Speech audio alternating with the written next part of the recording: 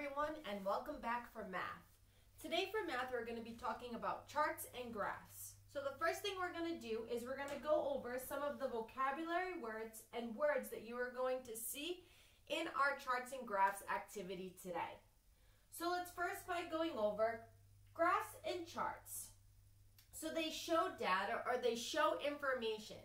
So we've been working a lot with different types of graphs where we graph our answers. So we could be like, what is your favorite food? And then based on our choices, we would graph to see which people like the most foods and which like the least amount of foods. Same. So that means in relation to graphs and charts, these two numbers are the same. So 5 and 5 are the same. Most, 8 or 1, 8 is bigger or the most amount of votes. So most also means greater or bigger. Least, 8 or 1, 1 would be the least amount, the smallest amount. Least also means small or less. And then the total is all together. So if I had 2 circles and 2 triangles, the total amount of shapes I have is 4. Because 2 plus 2 is 4. So the total is all together. Just like when we do addition, the total amount all together. So we're going to be seeing these words on our graphs and charts activity today. We'll be seeing graphs and charts, same, most, least, and total. So right now I'd like you to gather from your packet. This is going to be in your second packet, so the packet that we have been working on. It's going to be graphs and charts practice number 2.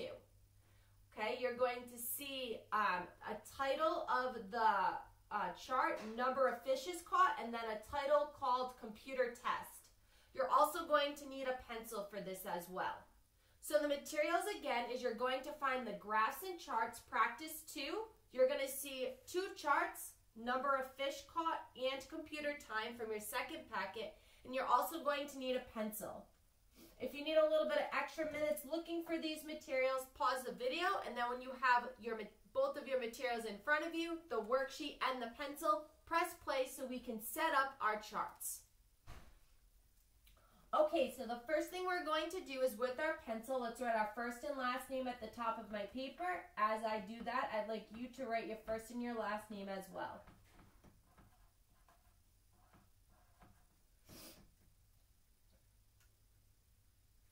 Now what we're going to do is we're going to set up our charts to help us answer our questions below.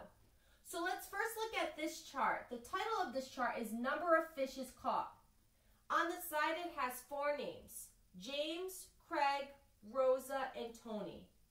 Each of the fish represent how many that each person caught. So we're going to write the number at the end. So let's look at James. Let's count to see how many fishes James caught. And you can count with me. So we have 1, 2, 3, 4, 5. So James caught 5 fish, so I'm going to write the number 5 here. So that tells me that James caught 5 fish. Let's go down to Craig and count how many fish Craig caught. 1, 2, 3, 4, 5. So I'm going to write the number 5 here. So far we know that James and Craig caught the same amount of fish. They both caught 5 fish. Let's go down to Rosa and count how many fish Rosa had. 1, 2, 3, 4. So I'm going to write the number 4 here. And then last but not least, let's count to see how many fish Tony had. 1, 2, 3, 4, 5, 6. So when I look at my chart, I know that James caught 5 fish, Craig caught 5 fish, Rosa caught 4 fish, and Tony caught 6 fish. Now let's answer the first question together. It said, who caught the most fish? So we're going to look at all our numbers and we're going to find the biggest number. So most. If we compare 8 or 1, 8 is the biggest number. 8 means most. So which number is the biggest number? We're going to see who caught the most fish. So if I look at my chart, out of the numbers 5, 5, 4, and 6, I know that 6 is the most, and the person that caught the most amount of fish is Tony. So I'm going to write Tony on the line. Tony, T-O-N-Y. And please write it as well. You're going to write Tony on the line. That's showing me that Tony caught the most amount of fish. He caught 6 fish. And then you're going to answer problem 2 and 3 on your own, but we're going to jump down to our next chart, which is labeled computer time. Okay? And over here at the bottom it says each box on the chart equals 1 hour of computer time. So we're going to count the boxes for each person and see how many hours they were on the computer. So if you look over here at Mary, we're going to count up now. James, we counted across. Mary, we're going to count up. So Mary had 1, 2, 3. So I'm going to write the number 3 there. That's telling me that Mary had 3 hours of computer time. If we move over to Leo, let's count how many boxes he has. 1, 2. So I'm going to write the number 2 here. So that's telling me that Leo had 2 hours of computer time. Moving over to Sarah, let's count how many boxes she had. 1, 2, 3, 4. So we'll write the number 4 here. So Sarah had 4 hours of computer time. Going over to Erica, 1, 2. Erica had 2 hours of computer time.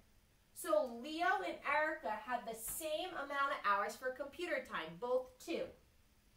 And then last but not least, let's count how many hours Paul had. So let's count his boxes. 1, 2, 3, 4, 5. And we'll write the number 5 here.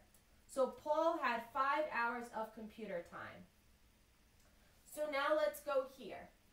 So if we look at our chart, we know that Mary had 3 hours of computer time. Leo had 2 hours of computer time. Sarah had 4 hours of computer time. Erica had 2 hours of computer time. And Paul had 5 hours of computer time. We're going to answer number 4 together. Who had the most computer time? So who had the most hours, the biggest number? And if we look at our chart, 3, 2, 4, 2, 5. I know that 5 is the bigger number, which means that that's the most. And Paul had the most of computer time. He had 5 hours. So I'm going to write Paul on the line. Paul. P-A-U-L.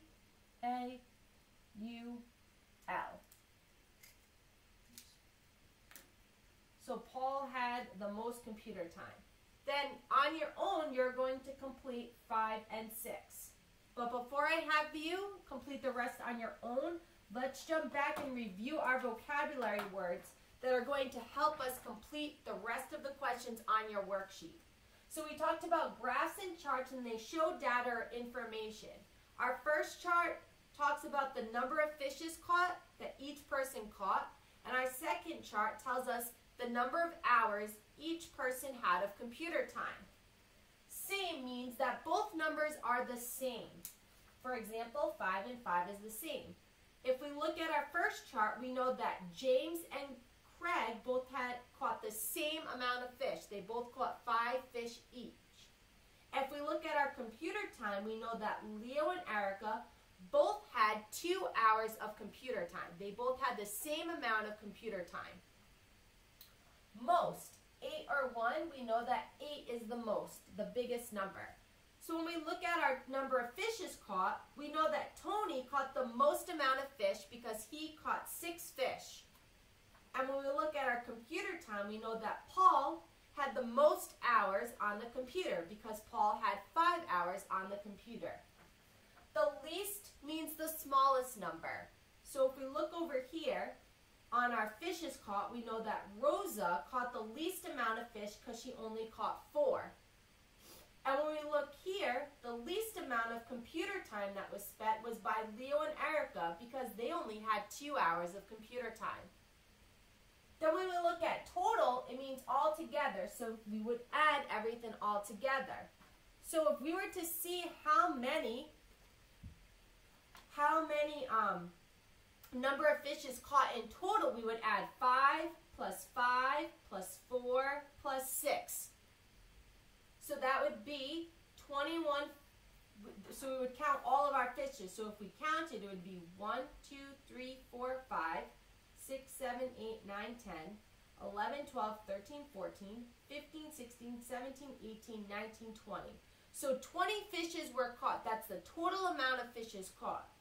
If we were to count the total amount of hours of computer time from all of the 5 individuals, we would get 1, 2, 3, 4, 5, 6, 7, 8, 9, 10, 11, 12, 13, 14, 15, 16. So 16 total hours of computer time was used based on these 5 people. So now your job is you're going to answer questions 2 and 3 by using the first chart above, and then you're going to answer questions 5 and 6 by using the second chart below. When you're done with your work, you can have a parent or an older sibling or an adult take a picture and send it to me. After math, it will bring us to our last and final activity of the day, life skills. So I will see you all back in life skills.